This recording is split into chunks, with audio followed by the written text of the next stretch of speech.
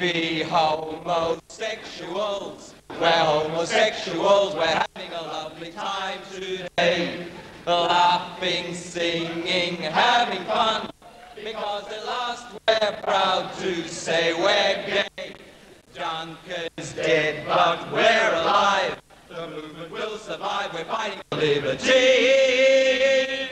Come out, and join us and love us, and take us home to bed. Hooray for homosexuality! Sydney homosexuals, brazenly gay and yet illegal. What does Sydney think of them? Opinion polls say that 60% of people think it's time the law against gays was dropped, but that is not swaying the legislators. That is the new mood. It's the mood of ultimate toleration of everything. And the truth is, I believe that our community muscle has gone flaccid, it's gone weak. People are resiling from a multitude of unpleasant issues that they just don't want to face up to. I have no hesitation in saying that today, as 2,000 years ago and 2,000 years forward, the conduct is wrong. All this week in the city of San Francisco, athletes have been competing. Boxers, sprinters, weightlifters, men and women, and all of them homosexual.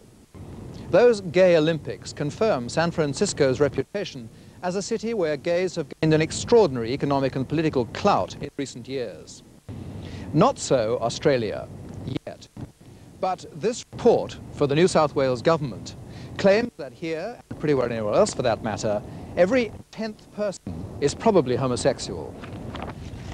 1 in 10. That's a figure that will be much quoted at the annual National Conference of Australian Gays in Canberra this weekend. One of their main targets will be the state of New South Wales. In New South Wales, as in most states, the Homosexual Act is still regarded as a serious crime.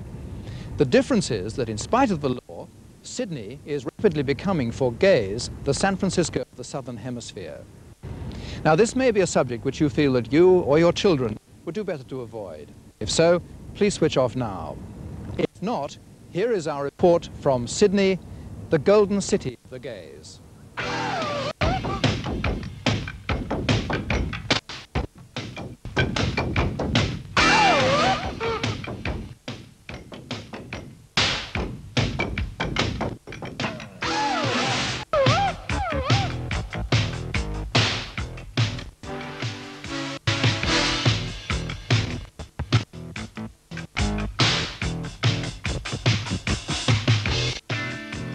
Sydney has its own gay guidebook. It lists 61 homosexual groups and social clubs.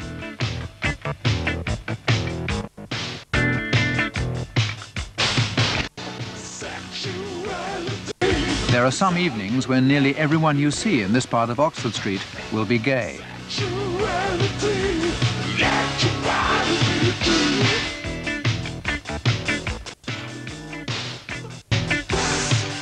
There are gay records played for gay listeners on a gay radio show. Hi, you're on RFM and this is Gay Waves, Sydney's first gay radio program. No one knows how many listen in secret. The majority of gays are probably still hiding in that secrecy that they call the closet.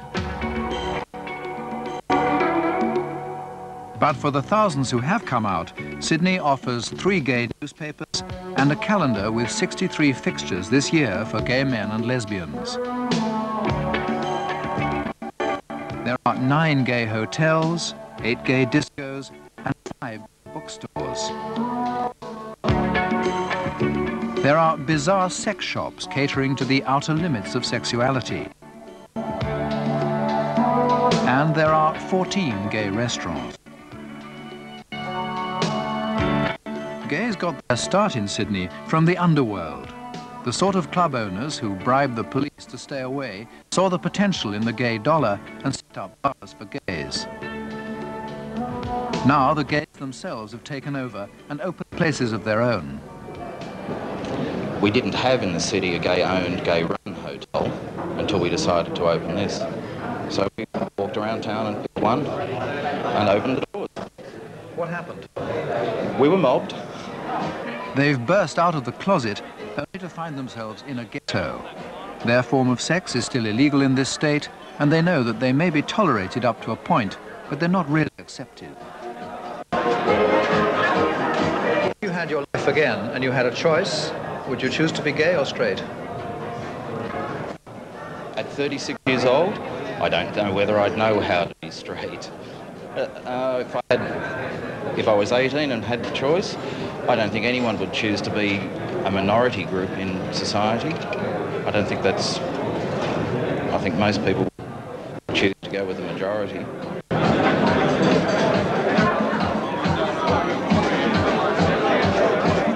How many homosexuals are there? The Kinsey report found that more than a third of all men have some sex with other men as adults. A quarter of all men have 3 years or more of gay relationships as adults. The gays themselves say, we are everywhere. And in Sydney, they're determined to enjoy being gay. Is it easy to live a gay life in Sydney? It's not easy, but it's fun. What do you think of Australia's attitude to gays? I tend to ignore it, I think. My attitude or my father's attitude? Which is the common one, do you think? Well, my attitude is a really good one. My father's attitude is it doesn't exist. So, like, you know, it's coming out more and more. People are what they are, and why shouldn't they be? We're all human beings, so we're not worried, you know, why worry about it? Will your father see you on television? Probably. And my father doesn't know I'm gay, so I don't really care. I am what I am.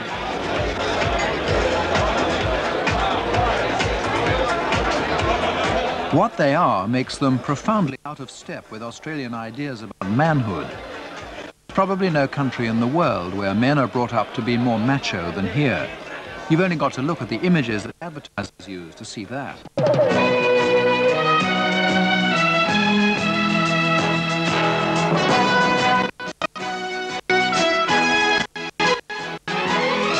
When you've got a thirst that you reckon even the snowy couldn't quench, Solo. It's light on the fizz, so you can slam it down fast. Solo, a man's drink. But our stereotypes of super macho he-men can be misleading.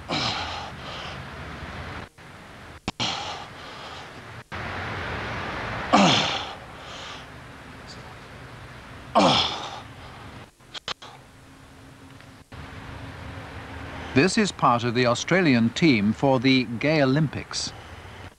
Gay athletes are probably no rarer than gay businessmen, but they tend to stay in the closet. A professional footballer who wanted to appear in this film was warned that his career would be over if he did. But there'll be no such inhibitions for Peter Todd when he goes to San Francisco to compete in the Gay Games. Why a Gay Olympics? Well, a Gay Olympics, it's really an exercise in mass education whereby a number of very keen gay sports people are trying to help combat popular stereotypes about gay people. Stereotypes like the limp-wristed queen. You're a big, muscular chap and you're gay. Mm-hmm. What do you think other people think of you? I guess, as I said to you earlier, this is probably rather threatening for some.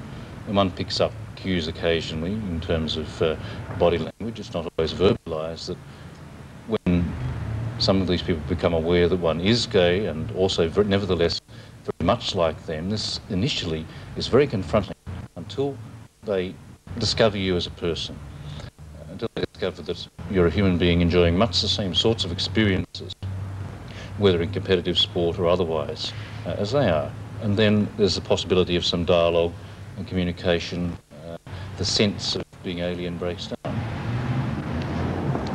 Edd Ashmore knows that no gay can have real communication with anyone if he's afraid to come out and acknowledge that he is gay. He was 30 before he found the courage to come out. He didn't know that gays are everywhere. When he was a teenager and found that he fancied men more than women, he did what all gays do. First, he pretended that it wasn't true. By the time he came to Sydney, he'd tried relationships with girls, But they hadn't been what he really wanted. But he was still afraid to be gay. I'd make a trip into town and I'd heard about bars where there were puffers.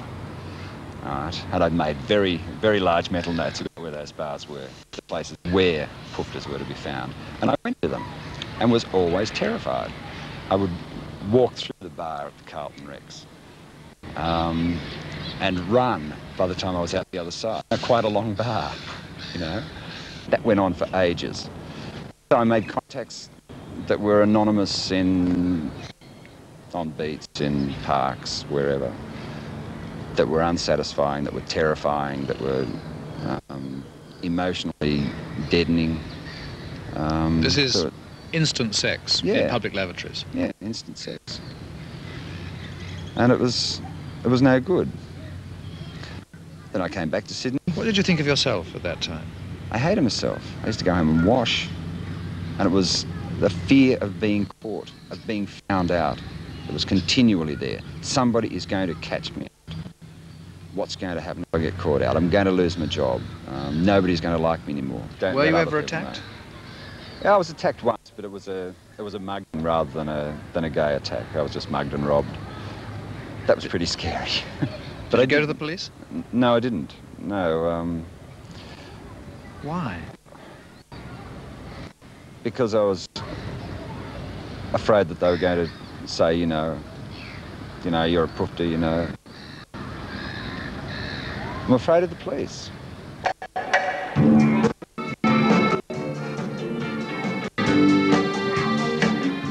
Lesbians face no threat from the law. They've always been permitted to love as they please. Stray Dags are an all-lesbian band. They play at regular gay dances in one of Sydney's town halls.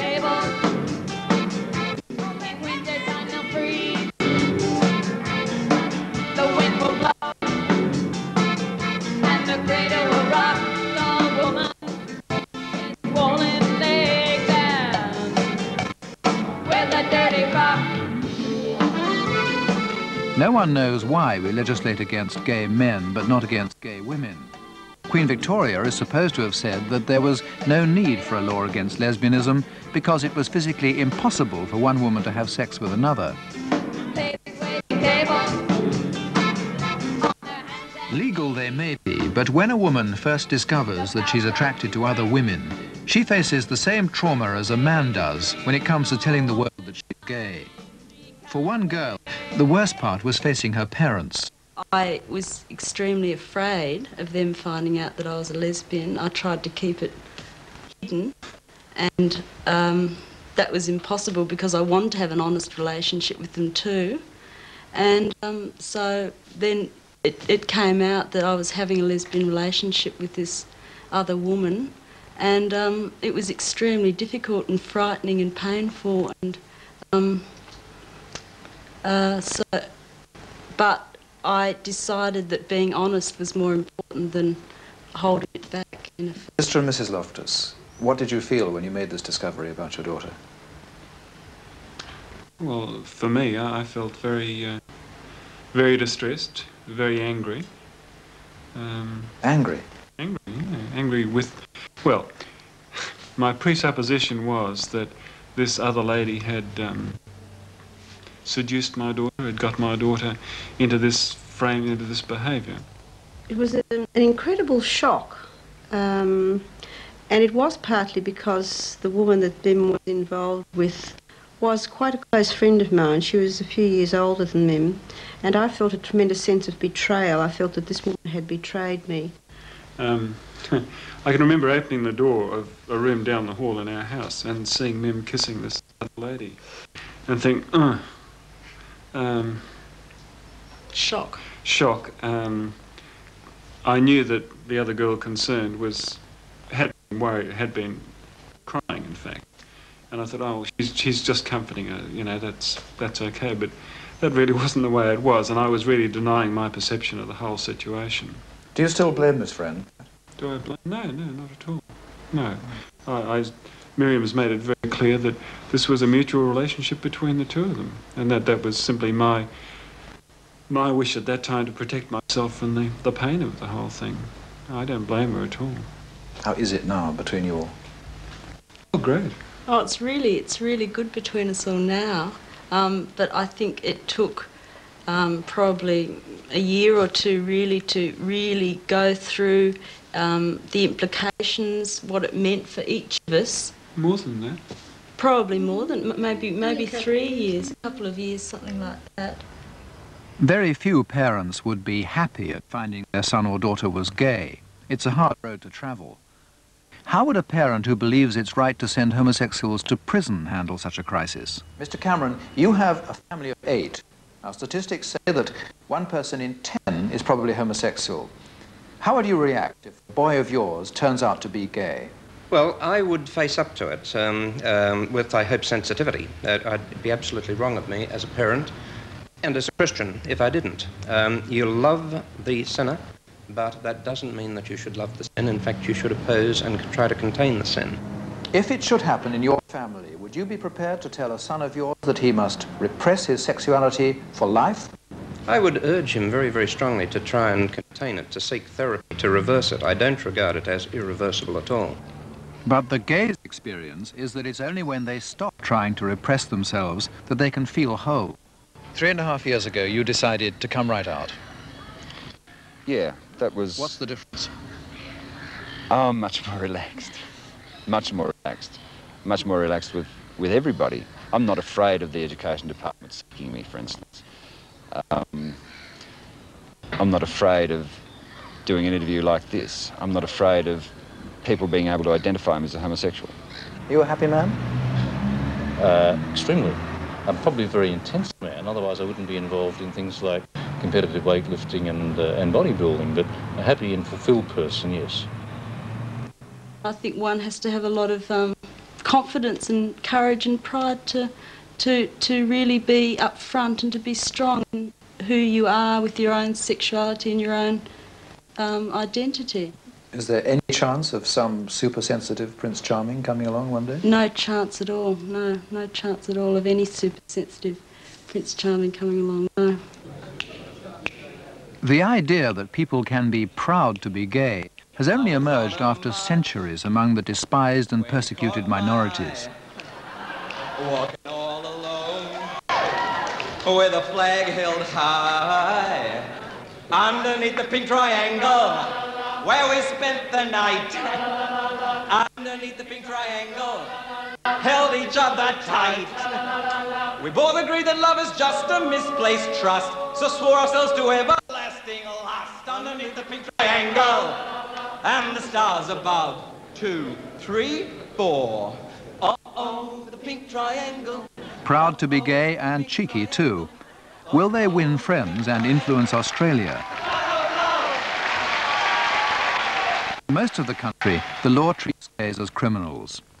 In the last 7 years, the Australian Capital Territory has decided that they're not. And so has Victoria, and so has South Australia. South Australia was the first state to end prosecution of gays.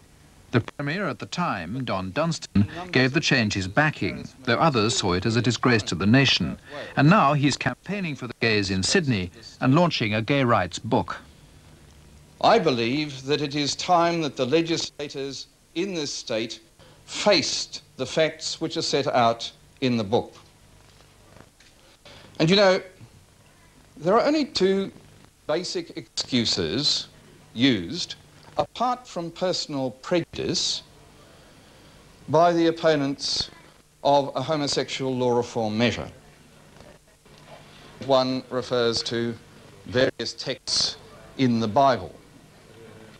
The other excuse, of course, is that somehow or other homosexuality is unnatural. In the natural order of things, sex is very far from fully understood. Is the urge which has driven apparently respectable men to risk disgrace in public lavatories more or less unnatural than the urge which makes a spider risk death in a lethal embrace? Is the urge which quite frequently makes male monkeys mount each other the same urge that drives gays?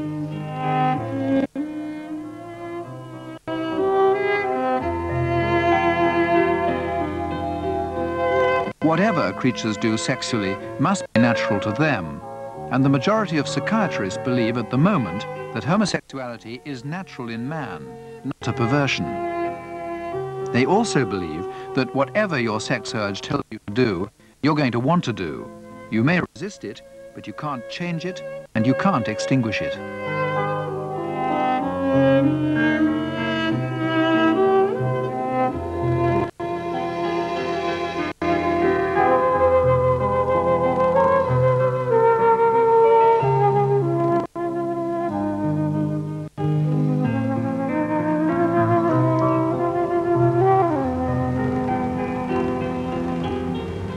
Whosoever commits the abominable act of buggery with mankind shall be liable to penal servitude for 14 years. Whosoever attempts to commit the said abominable crime with any person, or without the consent of such person, shall be liable to penal servitude for 5 years. The maximum sentence for the homosexual act between consenting adults is double the maximum sentence for heterosexual rape. About 145 homosexuals are prosecuted each year in New South Wales, and 20 go to prison, the majority of them for between 2 and 5 years. The gays object to a law which sees them as twice as dangerous as rapists, and they object too to politicians who ignore the facts of their case. This is the Sydney suburb of Blacktown. The gays have come here because the local MP, John Aquilina, has claimed in the Daily Mirror that Blacktown people don't want the law changed, and neither do people in the state in general.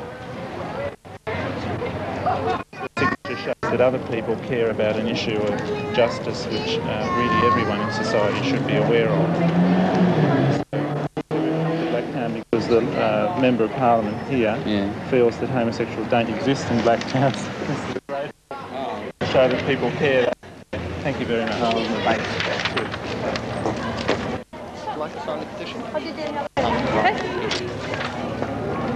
We're a very unusual sight, people who are standing up and saying we are gay. I think because it's unusual, they have to think about it for a while. But when I'm talking to people, when they stop, then their reaction becomes quite warm and quite friendly when they understand that you're human beings and you're not something that's somehow strange from an alien planet. When you've got their signatures on your petition, what are you going to do with it? We want to present it to John Aquilina and say to him, you wrote in the Mirror that gay rights has no support at all in Blacktown. Here we are with people who've signed the petition. What do you say now? Got 132 signatures, 117 which came from this area. So I just wanted to present that to you. I'm pleased to receive the petition on your behalf, and I'll be presenting it to the Speaker of the Legislative Assembly. Although I do wish to make it quite plain that the fact that I received this petition doesn't necessarily mean that I agree with any of the points of view expressed in it. But nonetheless, I am duty bound to receive it, and I will, in duty, present it to the Speaker, and I hope you people feel that by doing that, your cause is going to be satisfied as far as my particular electorate is concerned. That's true. The point was, though, that opinion polls for 15 years now that say that there's overwhelming majority support in this state for reform. And we'd like you to know that, because, I mean, your article was not based on those facts. Your article was saying there wasn't in South Australia. Well, I've received a petition, I think we can call it. But nothing more. But you've already printed the question. You've already made public. I mean, I don't think this is an unreasonable question we should be allowed to ask you. That, you know, that there is a difference between what happens, what you perceive as happening in your electorate and what is happening elsewhere in Australia and is showing up in opinion polls. All right, the representations I made are in relation to what I received in my electorate. But you talked about a majority opinion. Thank you. Thank you, Mr. Thank you. In rejecting gays, he's in line with about 40% of people, according to opinion polls. And there are aspects of gay life which a lot of people find hard to take. Gays would call this a cottage in England or a tea room in America. Not everyone who uses it is gay, but many gays cruise certain public lavatories for instant, anonymous sex. Kinsey found that 52% were bisexual married men. It's risky, the police may be lurking, but some gays have had as many as 2,000 encounters in lavatories. What do you get out of it? Well, in my case, a sense of adventure. When you used one, did you make any emotional contact with your partner? Not usually, that's almost against the rules. They're usually anonymous, casual, almost no words are spoken, if any, and there's usually no affection shown. It seems both incredibly promiscuous and incredibly sordid. Well, on the subject of promiscuity, I'm always reminded of Kinsey's definition of promiscuity. He said the only way he could define a promiscuous person was somebody who was having more sex than he was getting. I don't know how we define how much is too much sex. If I choose to have a lot of sex, I think that's my business. Now, these lavatories are public lavatories paid for by public money. I went into that one. I didn't like what I saw. Do you think I should be exposed to that on public money? I'd have several thoughts on that. One is that people tend to see what they go looking for, and you had a different reason for most, perhaps for noticing what's going on. So do the police who go in and they notice what's going on. Well, let me put it to you this way. What I saw was a young man sitting on the lavatory with the door open, looking at me.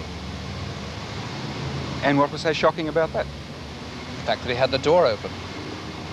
And the way he looked at me as well. And you haven't seen men undressed or exposing themselves before? Of course I have, but I don't expect to see that in a public lavatory. I think it's a rather sad commentary on our society that people are shocked by public nudity or by a public display of sexuality. I'm not shocked if I see heterosexual couples in this park doing things which are very, very blatantly sexual. Why should you or any other man be shocked simply because you see two men or some man making an approach? I don't know why, but I must tell you that I am. And I think a great many people feel the same. Well, I think that's your problem. A friend of mine who is very aware of the significance public toilets have to many gays in the early stages of coming out, a man who came from the country and had no other source of contact, says that we should claim these places as sacred sites. Gays may yearn for lasting relationships, but promiscuity is so much a part of the gay world that it's difficult. The Metropolitan Community Church in Sydney is prepared to help. We have gathered here this afternoon as friends and family of Stephen and Michael. They've honored us by choosing us to share with them their great joy as they participate in the ceremony which will unite them in a holy union. A ceremony of two people joining in commitment to... The couple must have lived together for a year, and they must have discussed the promise they're making with the minister. Friends celebrating a very special kind of love. Stephen, would you please place Michael's ring?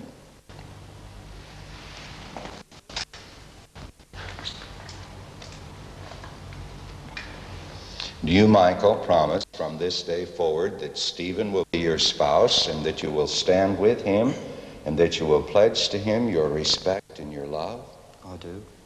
Will you then repeat after me, Stephen, saying to Michael, Michael, I take you as my spouse. Michael, I take you as my spouse. I pledge to share my life. I pledge to share my life. Openly with you. Openly with you. To speak the truth to you. The truth to you. In love. In love. I promise to honor. I promise to honor. And tenderly care for you. And tenderly care for you. To cherish. To cherish. And encourage. And encourage. Your own fulfillment. And your own. A blessing from the Metropolitan Church, but ironically, it's because some gays want a right to a form of marriage, even to adopt children, that another church refuses to support any change at all of the laws against them.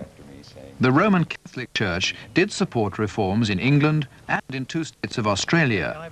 It argued there that consenting adults should not be liable to imprisonment. But in Sydney, it argues differently. Well, I have to keep insisting that the situation has changed. What is being urged is that homosexuality be accepted as an alternative lifestyle and that the general character of Australian and New South Wales society be changed, and that one allow homosexual marriages, and that one allow homosexuals to adopt children, and so on. Now, the Catholic Church... Before we consider going that far, can you just answer whether or not the Church would support legalizing sex between consenting adults, homosexuals?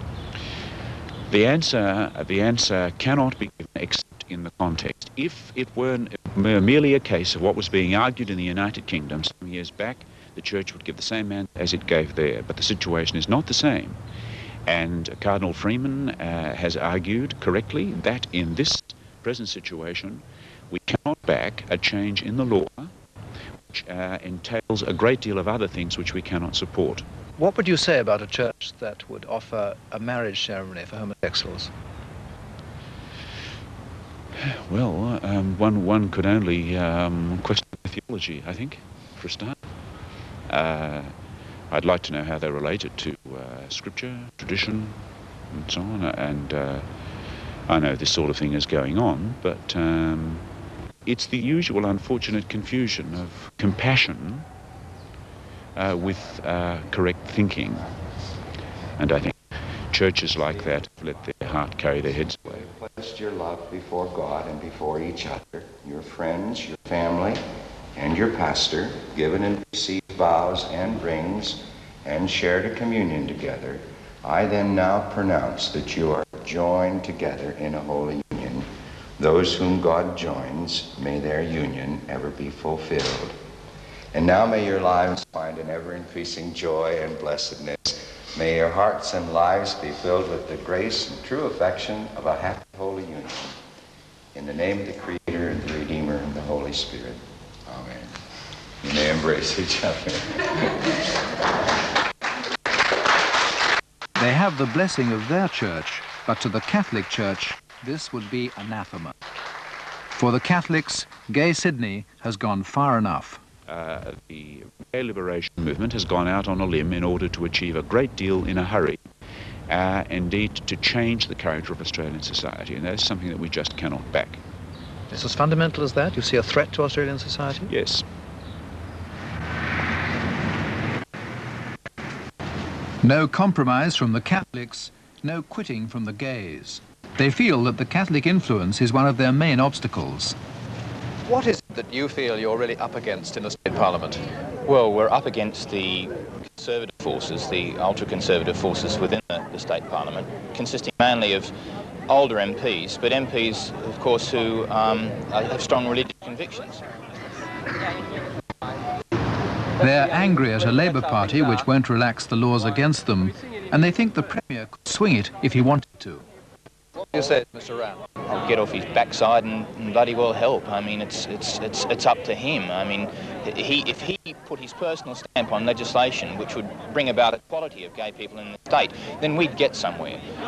Instead of being wishy-washy and sitting back and sort of, you know, with his record majority and not wanting to do anything with that majority. Oh, we want our freedom to do as we like.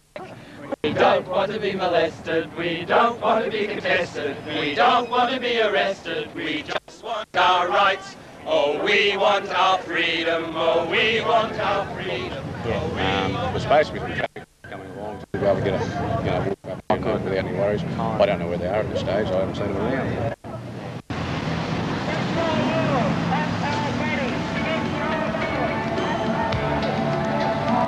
What do we want?